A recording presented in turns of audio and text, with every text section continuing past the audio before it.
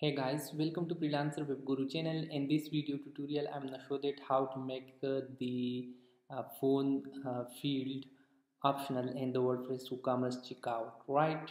And the default WooCommerce setting, the phone field as set as required, which might not always be necessary for your business. For some store, removing this requirement could help simply the checkout process and potentially increase the conversion, right? So let's try to make this field to be optional.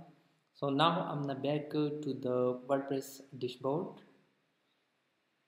So here I'm not in the sidebar you will see appearance, right? So I'm gonna scroll down here, you will see inside the appearance theme file editor. So now I'm gonna click on theme file editor, and here you will see the active theme as Hello Elementor. So inside this active theme, click on the function.php file. So now I'm gonna click on theme function, and now I'm gonna scroll to the bottom of the page, right?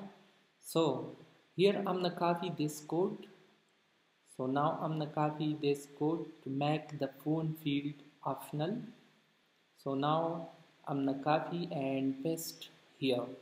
So now I'm gonna paste the code here, and don't worry, I will provide this code in the video description. So now I'm gonna click on update file. Once the file is successfully updated, so now it's the time to refresh the checkout page. So I'm gonna refresh the page, and here you will see the phone field as option, right? So if this video is helpful, please subscribe my channel, comment, like and share. Thank you.